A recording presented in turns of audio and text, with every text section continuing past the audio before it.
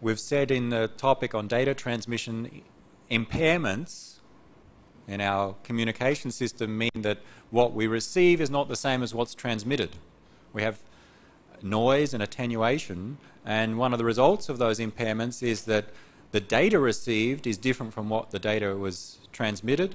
With digital data, we measure that as bit errors.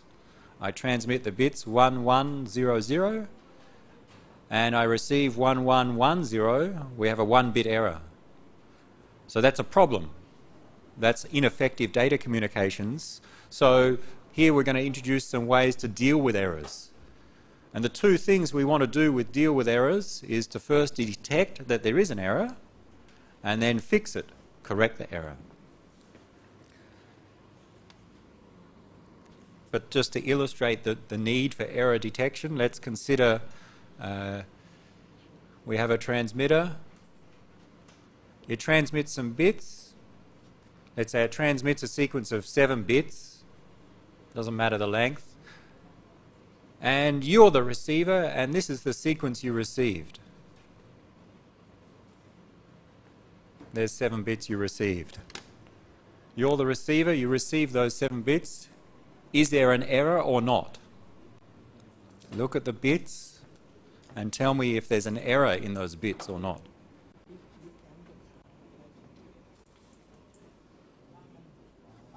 Yes or no? You don't know. Good answer. That's the problem. The receiver gets 7 bits. How do you know if that's right or wrong? How do you know if that's what the transmitter actually sent? Well, we don't know. And that's the problem that we have to deal with. We know that maybe there is an error, maybe there's not. We would like to know for sure, is there an error in these 7 bits? Or is it perfect? Is it what the transmitter sent? We can't just ask the transmitter, is it the same? Because that's the idea of receiving the bits, is it's the data communication. So we need some other way for the receiver to check, is this correct or not? And that's what we call error detection.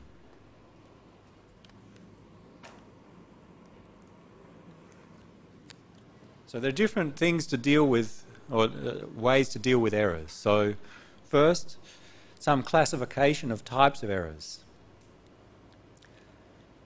If we talk about a frame being sent, we know a frame has header, payload and trailer, each containing a sequence of bits. The errors, we transmit a frame from transmitter to receiver. The receiver receives the payload and it has 1 or more bit errors. We can say that's a damaged frame. Sometimes that we receive the frame, but inside it has some errors in it. We say it's damaged. Now the errors may be in the payload, the header or trailer. We'd still call it a damaged frame. So the transmitter sends me a 1000-bit frame, I receive 1000 bits, and we'll see later I somehow detect that some bits are in error, then I would call that a damaged frame. We want to be able to deal with that. I receive a damaged frame, I want to be able to fix the damage, to correct the errors. But another type of error we can talk about is that the transmitter sends a frame and I don't receive it. So this is a lost frame. This may happen in some cases where a frame or a sequence of bits is actually sent, but nothing's received. Maybe there was significant interference, or there was a failure of the cable, or a failure of one of the components, such that during the transmission nothing's received. So we call this a lost frame. How can we deal with a lost frame? How would I know as a receiver that a frame has been sent to me when I didn't receive it? The transmitter knows it sent me a frame. I don't know that because I received nothing. I'm just sitting here waiting. How can we deal with that? How would I detect that a frame has been sent to me but I didn't get it? Yep. A sequence number. That is, if the transmitter has, say, 3 frames to send to me, and including those, the header of those frames, it includes a number, 1, 2 and 3. and the transmitter sends frames 1, 2 and 3 to me, and here I receive frame 1, good, then I receive frame 3. Maybe that's an indicator to me that, all right, I expected to receive in sequence, a sequence number, the frames should come in order. If I receive frame 1 and frame 3, but I don't receive frame 2, maybe that's because frame 2 was lost. So that's one way to detect lost frames. And we'll see it comes up into something we'll mention as ARQ.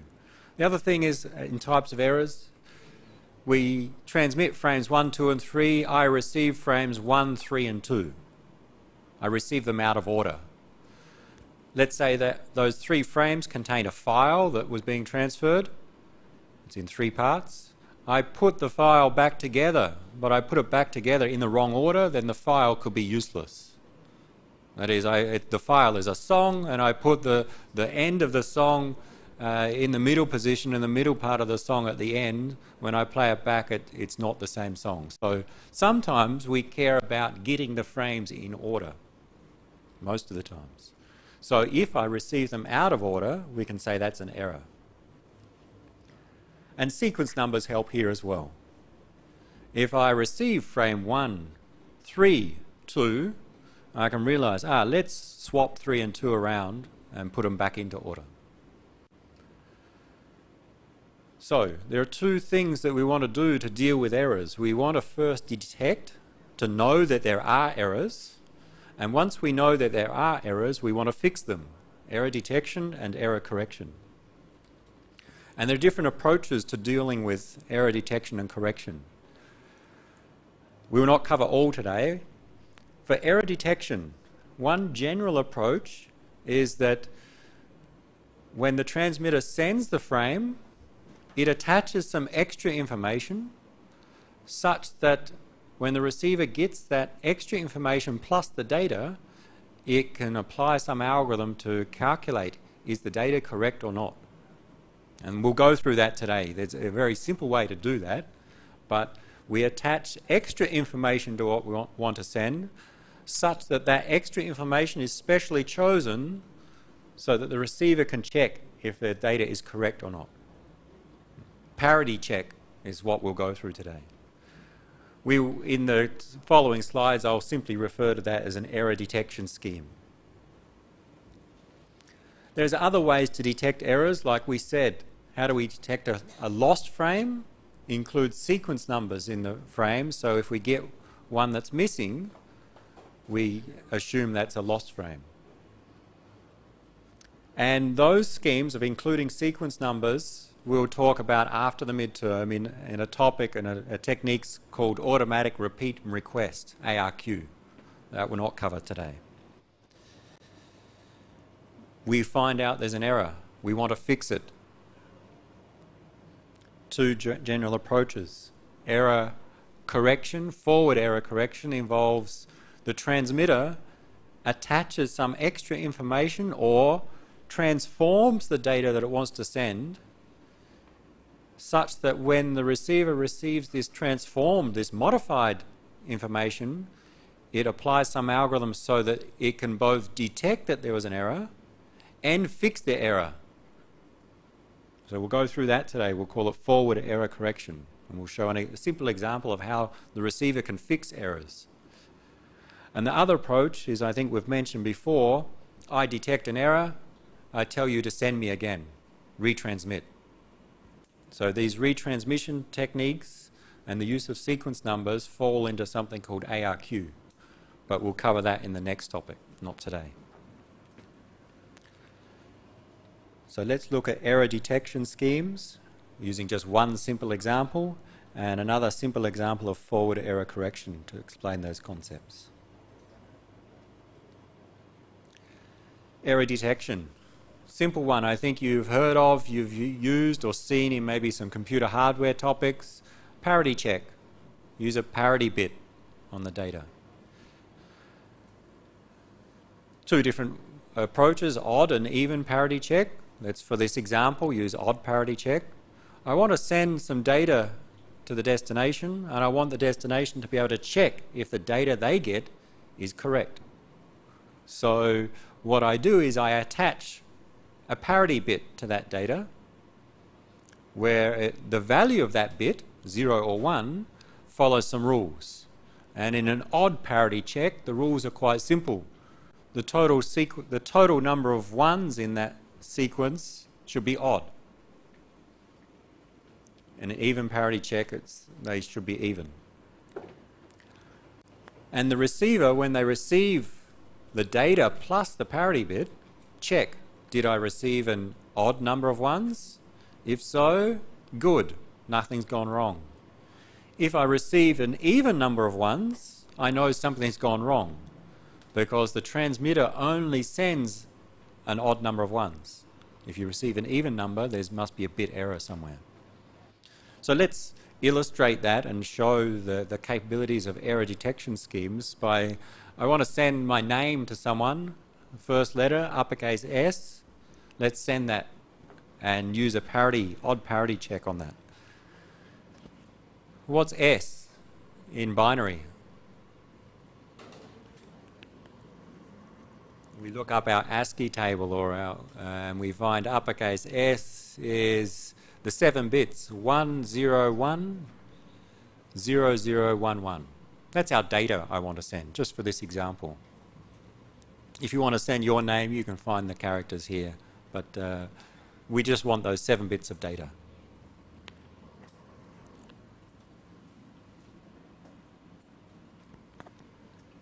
So we're going to transmit the data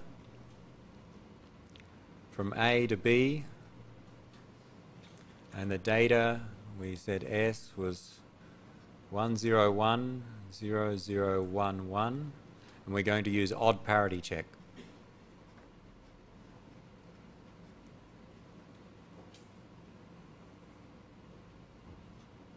A is the transmitter, B is going to receive the data. And what we'll do is we'll consider several cases. What happens if there's some errors on our link? We'll transmit this data. What happens if something goes wrong on the link, and see what B does to try and detect the errors.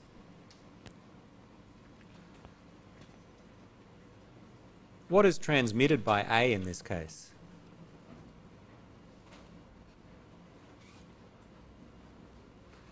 With odd parity check, we attach one more bit. We add some extra information. If we want to send the data or the payload 101 0011, we attach a parity bit. What's the value of the parity bit? Hands up for left hand up for 0. Left hand up for 0. Right hand up for 1. Odd parity check, the total number of ones should be odd. Okay, so we currently have 4 ones, an even number of ones. Adding another 1 gives us an odd number of ones. Where do we add the parity bit? At the start or at the end? I don't care, as long as both A and B know. Okay, here in my example, I'll add it at the start. Okay, so think of it as the header. So we'll add a parity bit and then the 7 bits of payload. Why is this a 1 here? So here's our parity.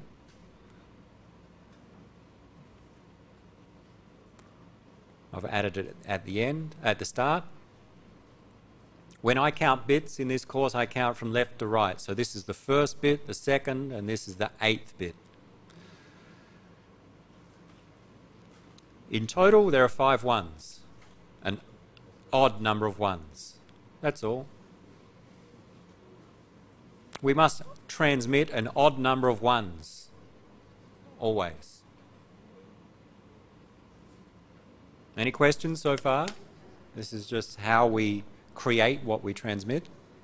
7 bits of payload, 1 bit of header in this case, or overhead. We send that.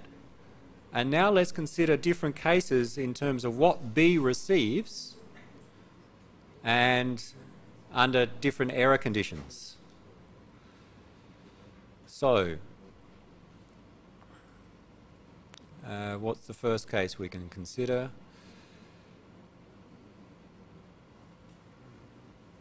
It's always the same 8 bits transmitted.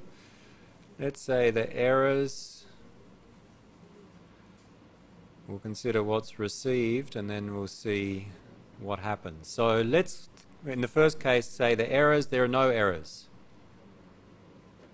We transmit these 8 bits along the link, nothing goes wrong, no errors. So what's received? Exactly the same as what's transmitted. So the 8 bits received. This is a simple case. We don't need error detection here. There are no errors, but let's see what happens. Now the receiver, with an odd parity check, will count the number of ones, check if it's odd. If it is, assume everything's okay. If it's even, assume something's gone wrong. Here we count the number of ones. There are 5.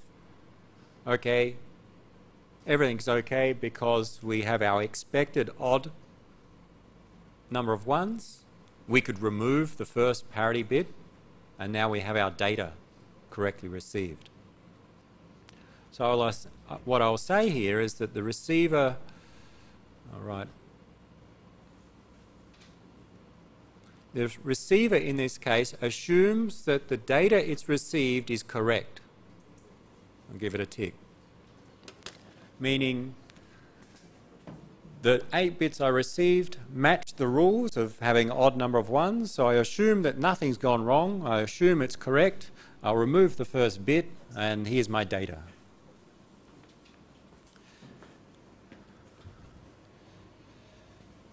And that's the correct thing to happen in this case. So I'll say the outcome or the result of this error detection scheme was successful. The receiver assumed there were no errors. In fact, there were no errors, so the error detection scheme passed. It worked. We'll see some other cases where it may not work.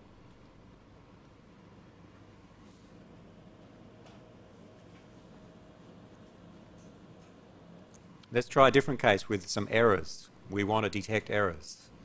Let's say the 8th bit is in error. Just one bit error. The 8th bit, or the last bit in our sequence, is in error. So what do we receive? Well, the first 7 bits will be the same. And this will be bit 0.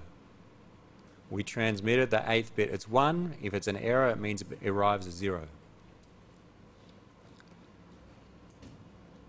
The receiver goes through the rules of its error detection scheme, and the rules are count the number of ones. We have 4 ones. Is it odd? No. It's even. Something's gone wrong. Assume there's an error.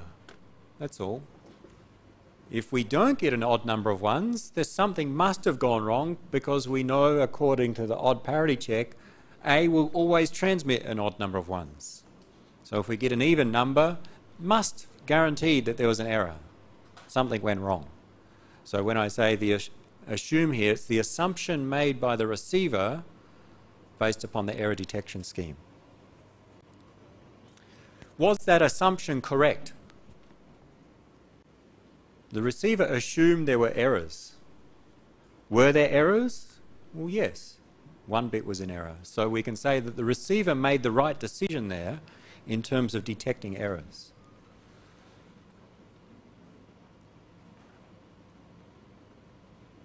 So the result of this error detection scheme is it worked. Note that the receiver doesn't know where the error is. It just knows that there is an error.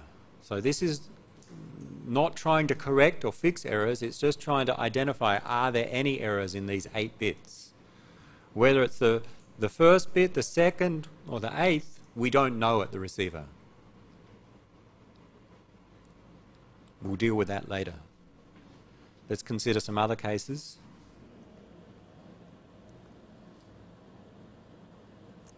Let's say the first bit.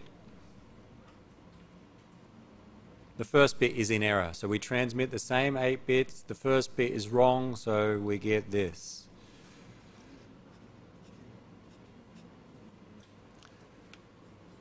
What does the receiver assume happened?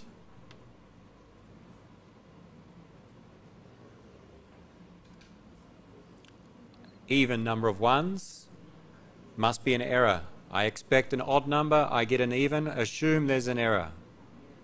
Did the receiver make the right assumption? Was there an error? Yes, there was, so we assumed correctly at the receiver. I say the outcome is it. The error detection worked. Again, where is the error? I don't know. Remember, the receiver can't see this. You can. You know where the error is, and I told you here, but all the receiver gets is this.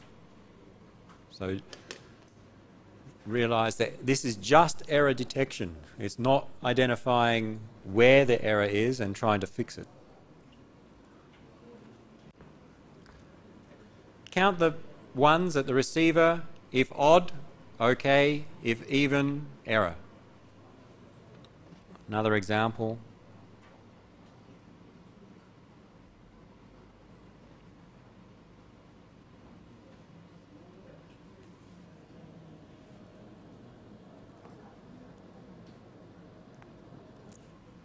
Let's say the second bit and the fifth bit are in error. We transmit these 8 bits. First bit is okay, the second one is wrong. Actually, before we do this, I forgot to say the difference between the previous two, the 8th bit and the first bit. Just note that even though it's the parity bit in error, the receiver doesn't care. The receiver still detects an error. So with the 8th bit in error, it was one of the data bits, one of the payload bits wrong. I knew that, but the receiver didn't. In this case, with the first bit in error, it's the parity bit which is wrong. The data is still correct, 1010011. The original data is the same, but the parity bit is wrong here. That still is an error. Okay, we still treat that as an error. So when we detect the error, yes, there's an error, then that's the correct outcome here. Second and fifth bit. Second bit is wrong. Fifth bit is wrong. What do we assume?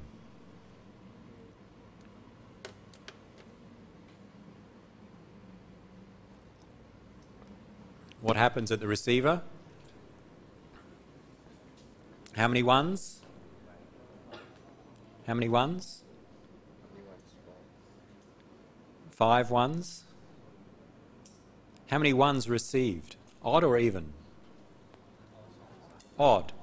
Okay, we receive this.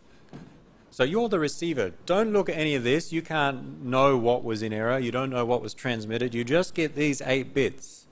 You count the ones. Odd number of ones. What do you expect? You expect to get an odd number of ones. So you assume no error in this case. Because the rules say if there's an odd number of ones, it's okay. If it's an even, there's an error. We got an odd, we assume what we got is correct. Was that the correct assumption? The receiver thinks what it got has no errors, but we know that there were errors. So the result of this error detection scheme is it failed. And this is the point to illustrate error detection schemes are not perfect. Here, there's a case where when there are errors, the receiver cannot detect those errors and the scheme fails. So it's not perfect at detecting errors, only in some cases.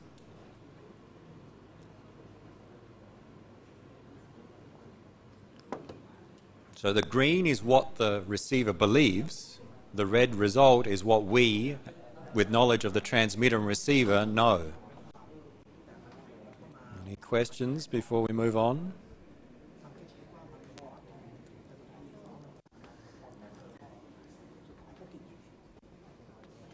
Okay.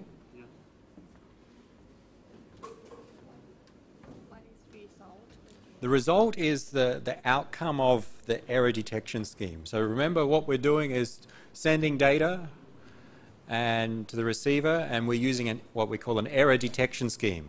Ours is a parity check. The idea or the aim, detect errors. The result is us saying, or me saying, if I know what happens at the transmitter and receiver, did my error detection scheme at the receiver work? Well, in this case, the receiver decided there were no errors. There were no errors. Correct. Correct assumption. In the second case, the receiver decided there are errors. There were errors. That's the correct result. It made the correct decision. And the third case as well. But in the fourth case, the receiver assumed that there were no errors, but there were errors. So the receiver made a mistake. The result is that error detection scheme failed in that instance.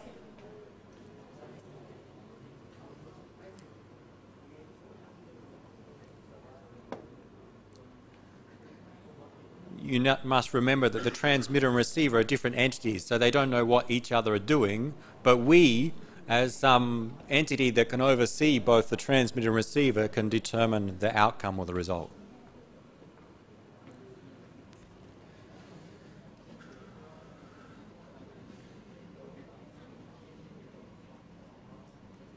Here, I mean, the cross error detection failed. Our algorithm didn't work as intended.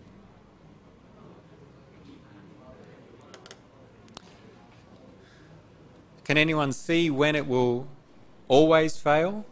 What are the conditions when this 1-bit parity check will fail? Why did it fail there? We remember the scheme is that we transmit odd. If we receive odd, okay. If we receive even, error. That's the assumption at the receiver. Here we transmitted an odd number of ones. We had 2-bit errors. So if you change an odd number of ones 2 times, you'll still get an odd number of ones. And that's why the receiver thinks it's okay, but it's wrong. It's this even number of bit errors that caused it to fail in this case.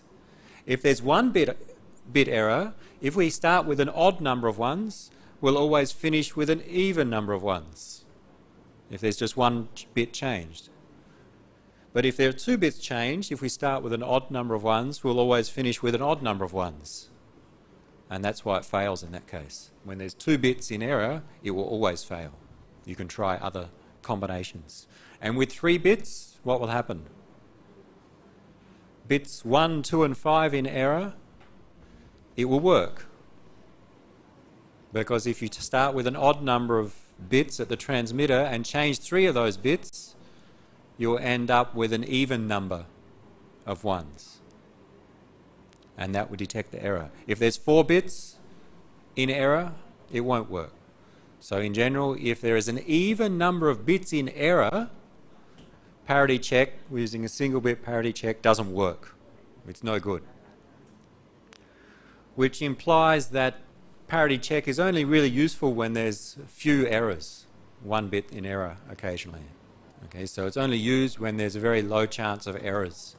It works, especially with 1 bit, but if you have more, then there's a high chance that you'll get it wrong.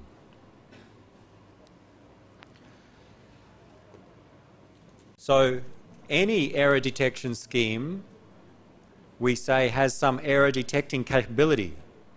That is, how many errors can it detect and how many times does it fail? So different algorithms will have different capabilities. They'll be able to detect a certain % of errors and then they'll fail at a certain %. So we can talk about the capability of different algorithms. Every error detection algorithm will have some failures. Okay? We'll always have some failures. So different algorithms have been designed to try and reduce the probability of failures. You may have heard of CRC, the cyclic redundancy check. CRC 16 or CRC 32 are common ones used, which have a better algorithm than parity check. They'll have less chance of getting this case of a failure, but still there's a chance of failure. That is, we miss the errors.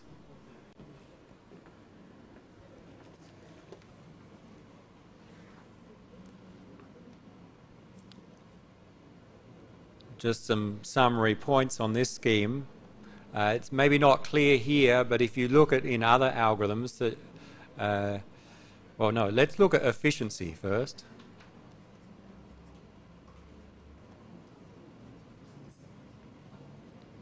What's the efficiency of our data transfer in this case? The data, or the payload, I have 7 bits. That's what I want to get from A to B. But using this parity check, I actually transmit 8 bits. 1 bit overhead. So in fact, I can say my efficiency is 7/8.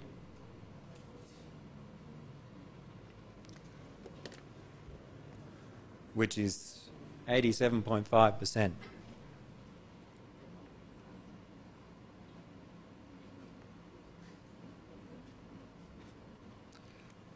If I keep transmitting a continuous sequence of bits using this approach, what I can say, assuming that we don't have any failures, that is, we always detect errors, in terms of the overhead, 87.5% of the time I'm transmitting real data. 12.5% of the time I'm transmitting the parity check, the parity bit. So adding that parity bit introduces some overhead, reduces our efficiency. But we used it so we can detect errors. Now really, if we wanted to look at efficiency and throughput in more detail, we'd look at a number of cases and look at, well, how much data is received in error. But that's a more complex analysis.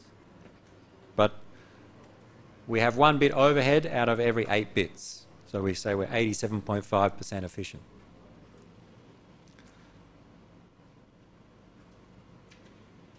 In general, there are other algorithms, not just the parity check. And we'll see it on the slides, but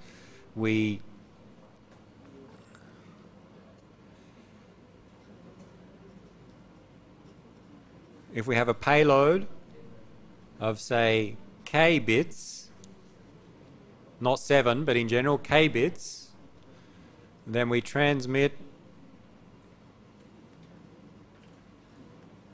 n bits,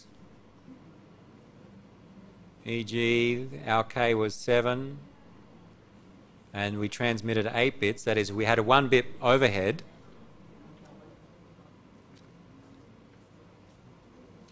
Then the efficiency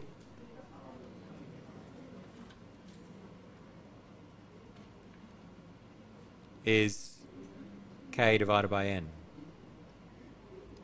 So if we generalize, we can say for any error detection scheme, we start with our payload, our data, k bits of data. We add some extra information. In our example, we added 1 extra bit. But in others, you can add more than 1 bit. We say we add an error detecting code. And the total number of bits we get, if we add in the extra, we get n. In our example, we ended up with 8. Then the efficiency is k divided by n.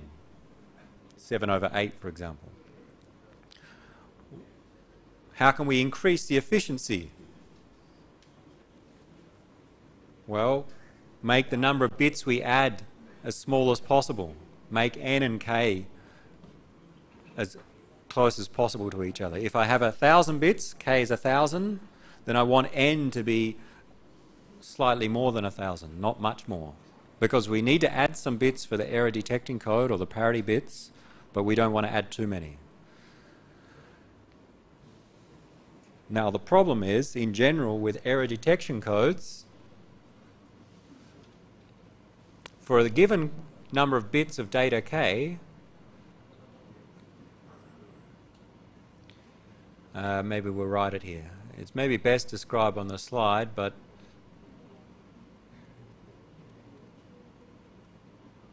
the name will give it an error detecting code.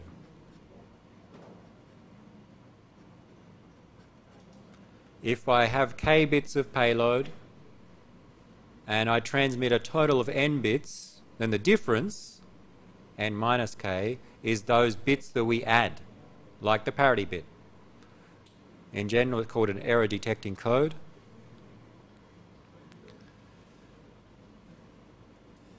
The larger the code, the lower the efficiency.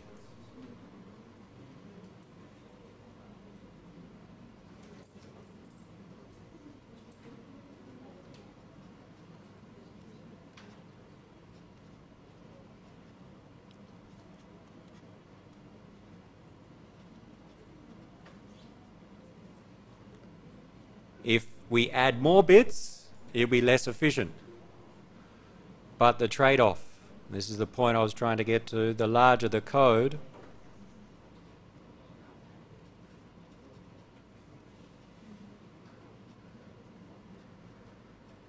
better error detection capabilities.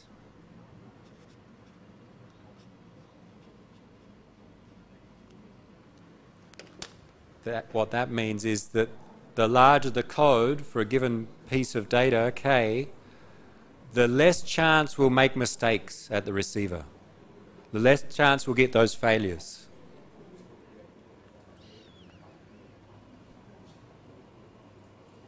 So with error detection, we start with k bits of data. We add a code. The larger code we add, the worse our efficiency will be, but the better chance we'll be able to detect errors. So when people compare different error detection schemes, the code length, or the error detecting code is something they compare them based upon.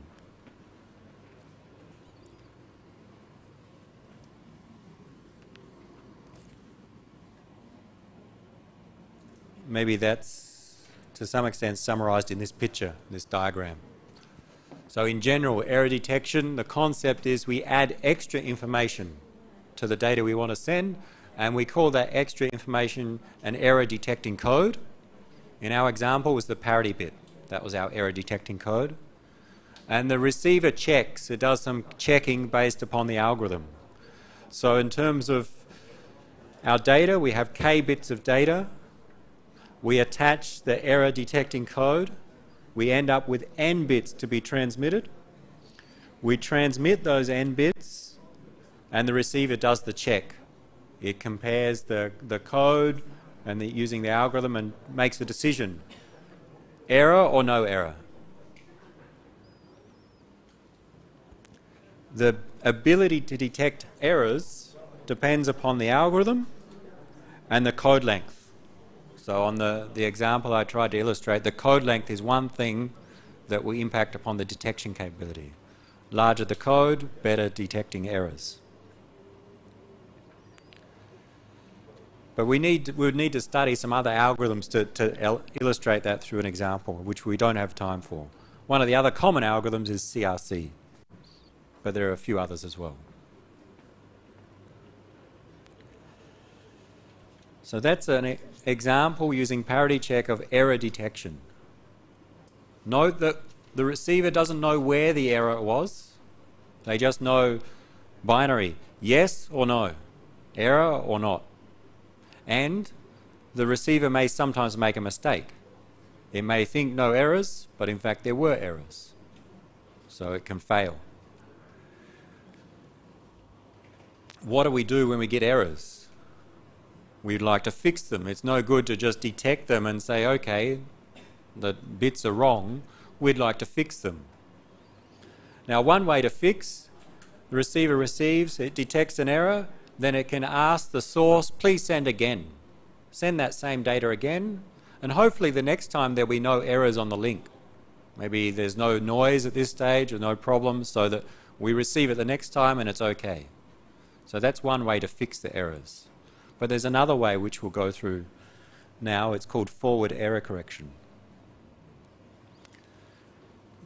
Similar idea, but what we do is we take our data, and instead of sending the data and some extra information, we encode that data using some algorithm and obtain a code word. And we send the code word. We don't send the data. but the code word represents the data. The code word will be longer than the data. If the data is k bits, the code word will be n bits. We transmit the code word, and the code word is designed such that what the receiver can do is first check if that's a valid code word and check if there's any errors, and then if there are errors, try and fix them and get the original data back. So the idea with forward error correction is that we don't transmit the data, we transmit a code word representing the data such that it allows us to detect and correct errors at the receiver. We don't have to ask them to send again. We correct errors before retransmission or in advance, and that's why it's called forward error correction. So again, to explain this concept, we'll use a simple example, and just one simple example to illustrate how we can correct errors. And the example will be a simple forward error correction encoder which uses a concept called Hamming distance. So we'll first introduce Hamming distance. Very simple. We'd like to compare how similar two sequences of bits are. And Hamming distance allows us to do this.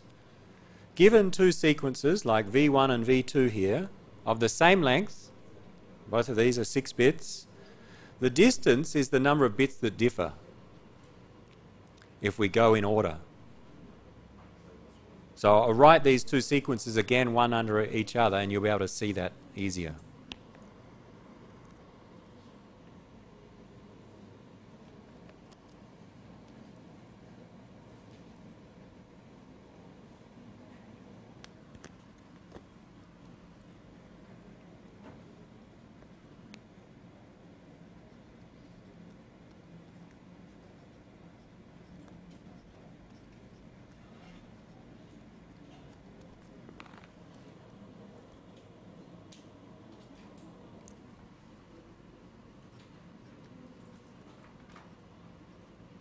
Just the two sequences from the slide. What I want to know is how similar they are, or how much different they are. And we can use the Hamming distance to measure that. So we will ask, what's the distance, or the Hamming distance, between V1 and V2? So V. Well, the way to find it, look at the bits and count the number of bits in order in the same positions which differ. The first bit of each sequence, 0 and 1, they are different. So have one that's different. The second bits of each sequence are the same. They're not different. The third bits are different, so there's 2 that are different. The fourth are the same. The fifth are different, so there's 3 bits which are different. And the last are the same, so the distance is 3.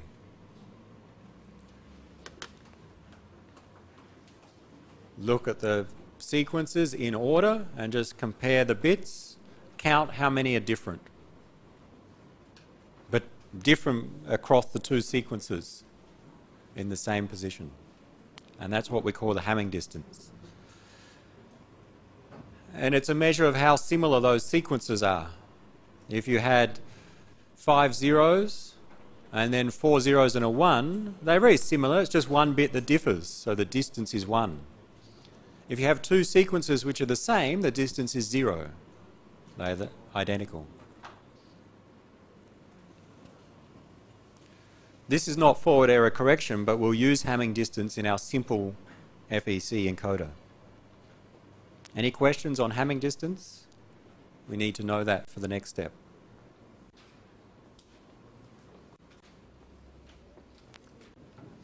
Two sequences of the same length, which bits are different? I just counted. 1, 2, 3 is me counting. Okay? First bit, 0, first bit of each sequence are different. So the green is just me counting. The first bits are different. 1. Not different. Different. 2 now. Not different. Different. Now I'm up to 3. Not different. I end up with 3. 3 bits differ.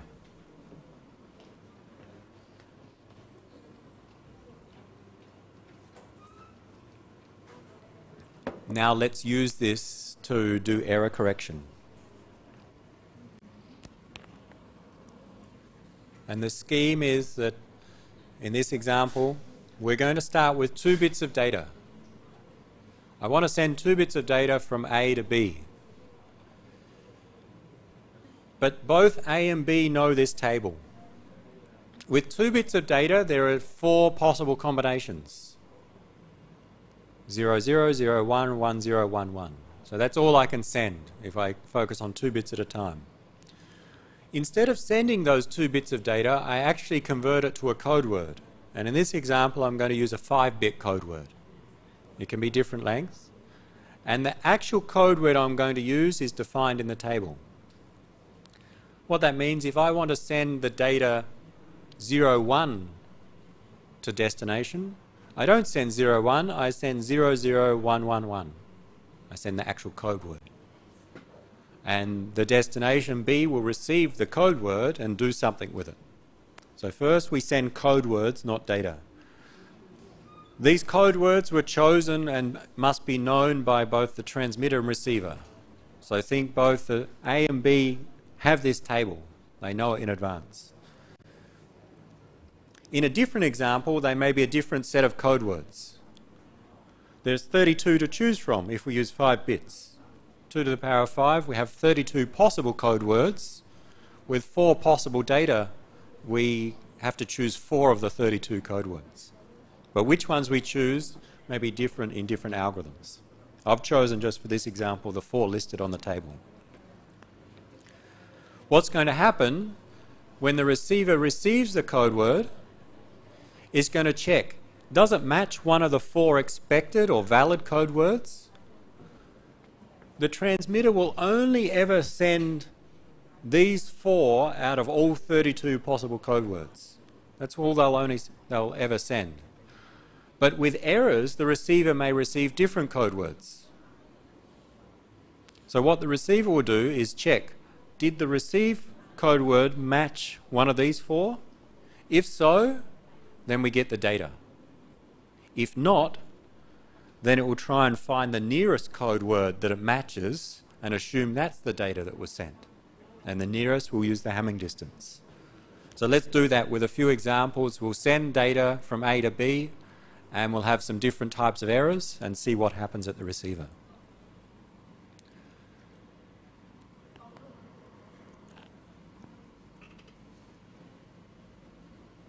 And the data in this example will keep it the same. That is, well, let me just write down that table.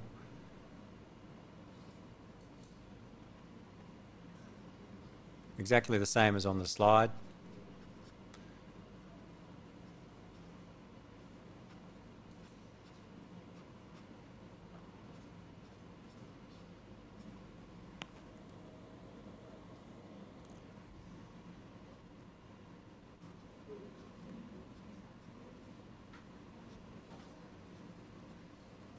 And the last one. Okay, so I'm just copying that so I can see it when I do the calculations. This is known by the transmitter and the receiver, A and B, for example.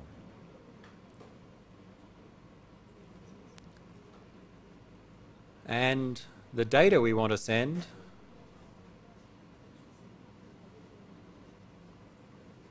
let's choose some data to be, for the example, 0, 1.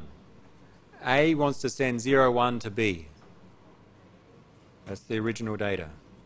So what the transmitter does is, instead of sending those 2 bits, it sends a code word. Which code word? It looks up in the table, the second one here. 0, 0, 1, 1, 1. So this is from the transmitter's perspective. It's going to send the 5 bits instead of the 2 bits of original data. What we'll do is we'll look what happens when there are different number of errors or different errors occur across the link. So this is going to be transmitted from A to B.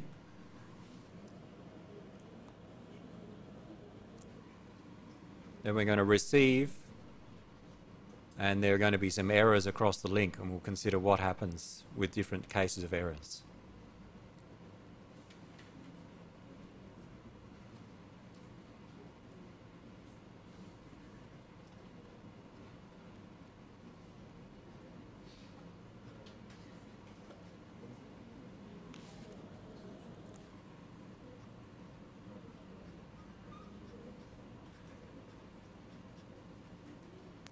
First case, let's consider the simple ones. What if there are no errors? We transmit this code word. There are no errors on the link. What do we receive? Well, we transmit these 5 bits, we'll receive that exact 5 bits. So the received code word, I'd say, is 00111. So this is the simple case. Nothing goes wrong. The receiver receives these 5 bits. What the receiver does is checks. Does the received code word match one of the 4 valid code words? These 4 are valid. All of the other code words are invalid, not expected. Does the received one match one of the 4? Yes, it does. It matches the second one. Therefore, let's assume there were no errors.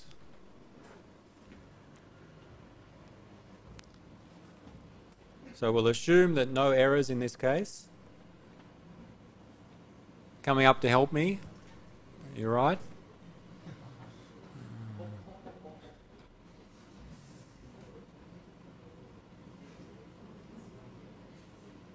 Let's assume no errors from the receiver's perspective. Why? Because the received code word is one of the valid ones. It means we're going to assume that nothing went wrong, and therefore the corresponding data received is 01.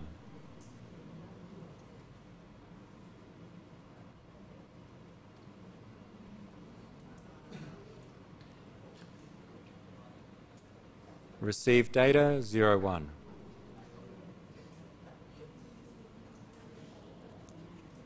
Did this work? Did we get the correct data? Yes. The original data was 01. I eventually received 01, so it worked. I assumed that there were no errors at the receiver, which was the correct assumption because there were no errors. So in this case, everything's worked fine as expected. Successful error correction scheme. There were no errors, so it wasn't hard to work. Let's consider the cases when there are some errors. Transmitting the same data, 01, let's see what happens.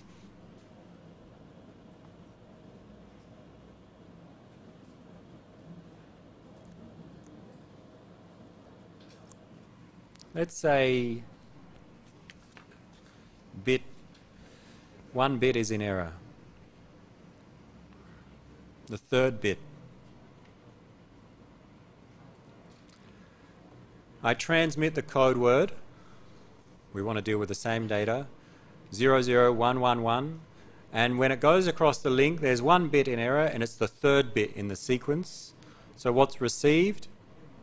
00011. The third bit is wrong.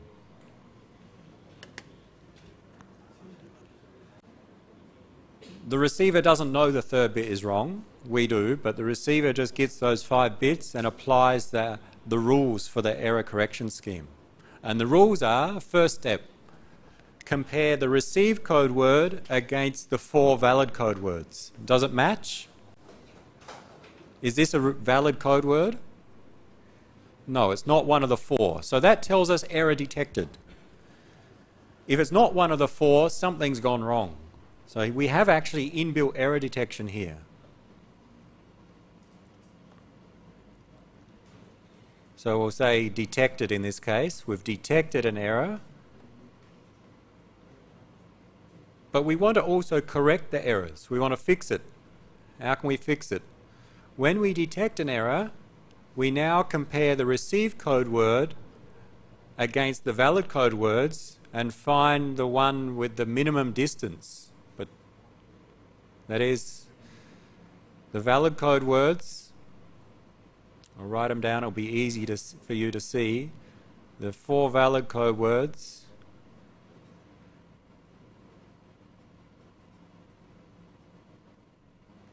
I have to remind myself.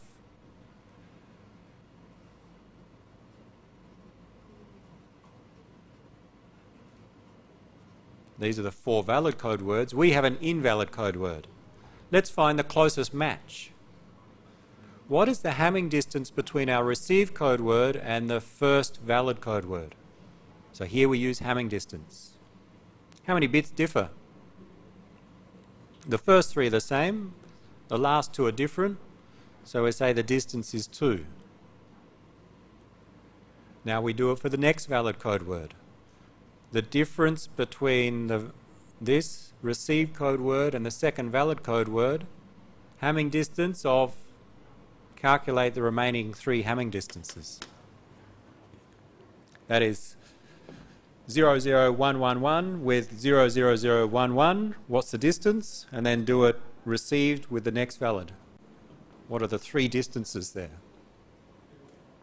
Remember, distance is simply the number of bits that differ if we go in order. Find the Hamming distance from received to valid code words.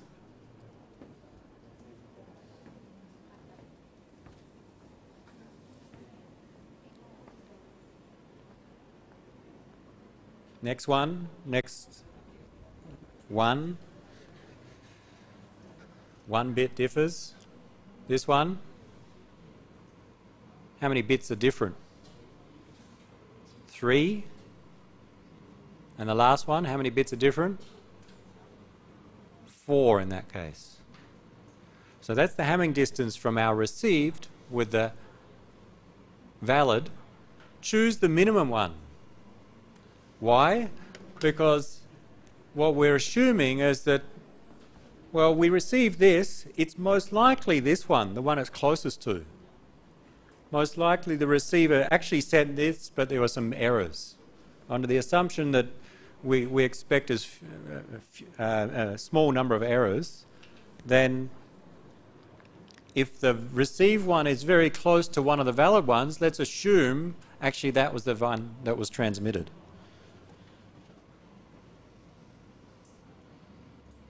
So here's the minimum. We assume that this was the transmitted code word, so we correct the error. We perform a correction, and what's the data? Well, for the second code word, 00111, the data was 01.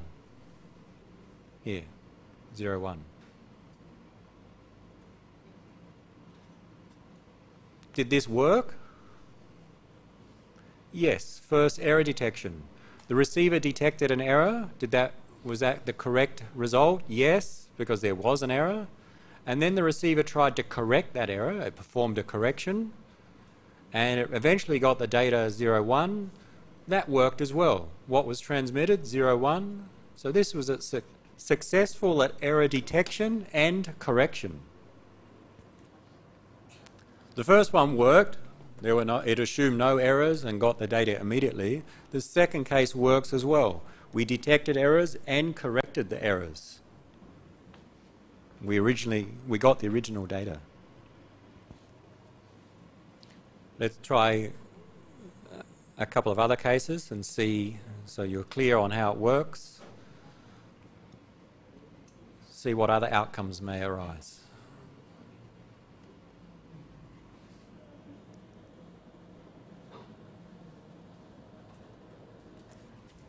Assume the first and fourth bit are in error.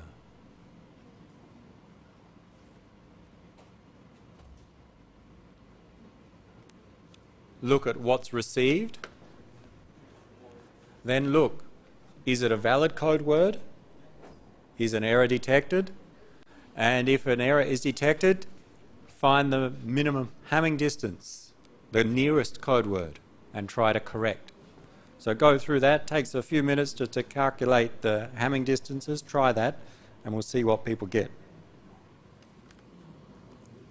Remember, compare against the 4 valid code words when you detect an error.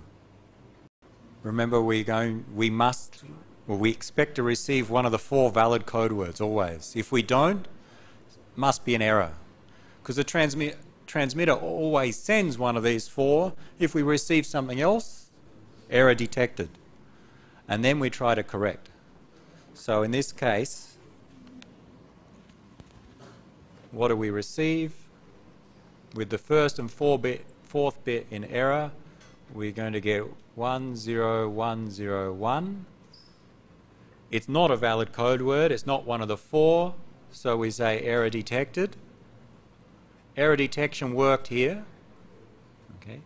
Now, when there's error detected, let's try and fix it, see if we can fix it. And the way is find the Hamming distance between the received and the 4 valid ones.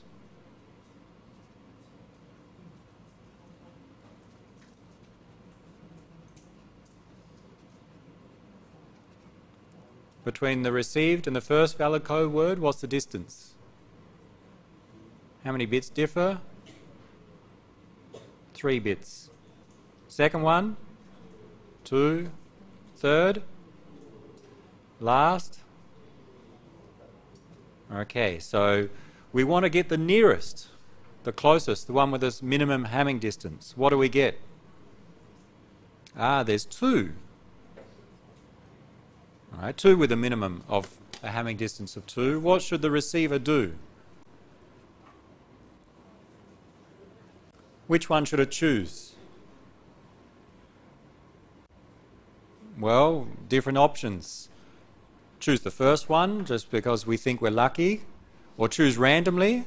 Okay, there's 2 to choose from. It's saying that I received this, but it's close to these 2 ones. So let's guess it's one of these 2. Right, so we think, well, maybe what they really sent was one of these 2. Now, if we try and choose one, let's say we guess, and maybe it's the first one. So let's use this. Then we get the received data 0, 1. That would have been a good guess. But if we guess the second one, we would get the received data 1, 0. Transmit 0, 1, receive 1, 0. That's a bad outcome. So we don't guess. Okay, because if we guess in this case, there's 50% chance of getting it wrong and making a mistake at the receiver. So we don't guess, we just say we cannot correct. We cannot correct this error. Let's leave it as is. We don't receive any data and we must correct it in some other way. So this is a case where we say we cannot correct this, cannot perform a correction. We know there's an error, we detected an error, but with the current algorithm we have no way to know or to try and correct what it is. So we'll say what's received? Nothing. So this just performs error detection in this case. Similar to parity check. Parity check didn't correct, it just detected. In this case we've detected, but we haven't corrected the data. So we've got an error. How do we fix that? Maybe this is the time to ask the source to resend.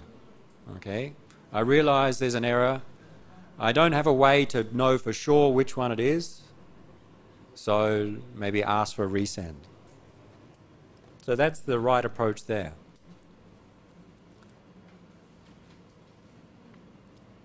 That's the good approach because there were errors, we detected them, so that worked. We couldn't correct them, but not correcting is better than trying to correct and getting it wrong. If we tried to correct by guessing, say, the third one, we would have got it wrong and got the wrong data. We would have thought we had correct data, but it would have been wrong. So this is an okay outcome. It worked, but just not as good as the previous case. One more. Try the third and fourth bits.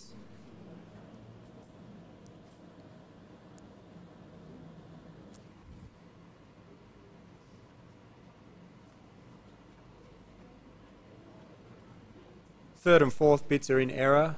same original data. So 0, 0, the first two, then we get a 0, 0, and the fifth bit is the same as the transmitted code word. So this is the received code word.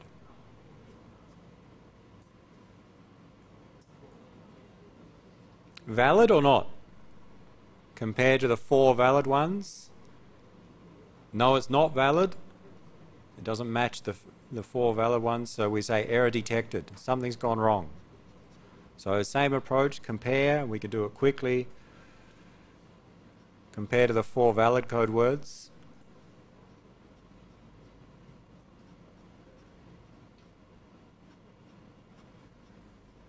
Difference between received and valid number 1? Just 1 bit. Between received and valid number 2? 2 bits.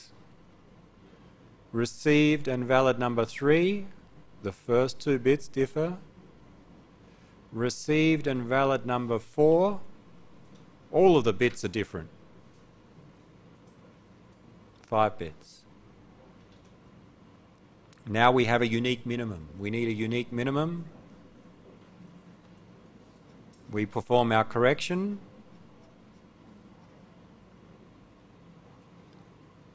We choose this one. We say, okay, I received this. It's very close to this one, so let's assume the transmitter sent this code word. And let's now assume the data received is the corresponding data for the first code word, which is 0, 0. What's the outcome? We have a problem here. We transmitted 0, 1 using this approach. We detected an error because the code word received was invalid. Then we tried to correct it. We found the closest one and chose the closest one. This is the closest to the received. Choose that, corresponding data 0, 0. So that's what the receiver thinks it has. The receiver thinks, I've gone well. I detected an error and then I fixed it. Now here's the data 0, 0. But we know that the receiver made a mistake. The transmitter sent 0, 1. The receiver thinks it got 0, 0. This is an example of our error correction scheme failing. It didn't work.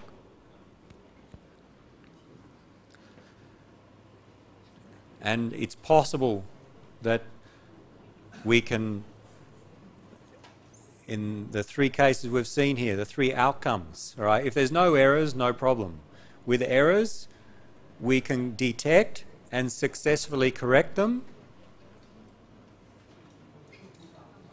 We may detect them but not be able to correct them, which is okay, but not as good as the first case. And we can detect them and make an error in trying to correct it. And that's a bad outcome. And in fact, there's another case that we could not even detect an error when there's errors. If I received the code word, if I transmitted the same data and received the code word 11110, I would think it's okay and make a mistake. So there's different possible outcomes with our error correction scheme. We'd like it to detect and correct. If it can't correct, at least detect, not make mistakes, like the last case.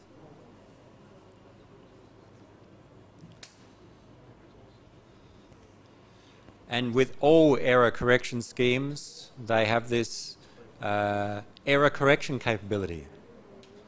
They have different abilities in terms of all the possible data that it can receive, what happens with different types of errors. How good is it at correcting and detecting? And people can compare them that way.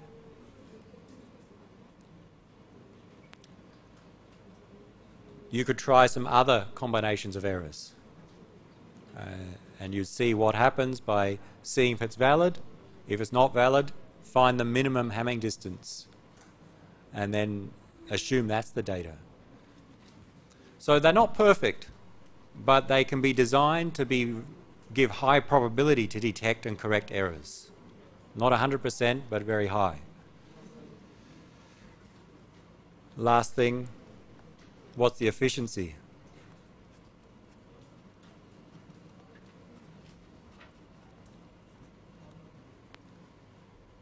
for every 2 bits of payload we want to send and get delivered, we actually have to send 5 bits in this example. We're 40% efficient with this. We have to send a lot just to get 2 bits through. Okay, so that's the problem with these error correction schemes. Generally, compared to error detection, they require more overhead. And if there are no errors, let's say in a link with no errors and we use this scheme, then we spend a lot of time wasting our link because we're only using 40% of the link to send our real data. If there were no errors, then that's very wasteful. If there were lots of errors and we fix them, then maybe this is okay. So we need to compare on efficiency. Similar to error detection, the longer the code word in this case relative to the data, if we increase 5 up to 6, up to 7, the longer the code word, efficiency goes down, but the ability to detect and correct goes up.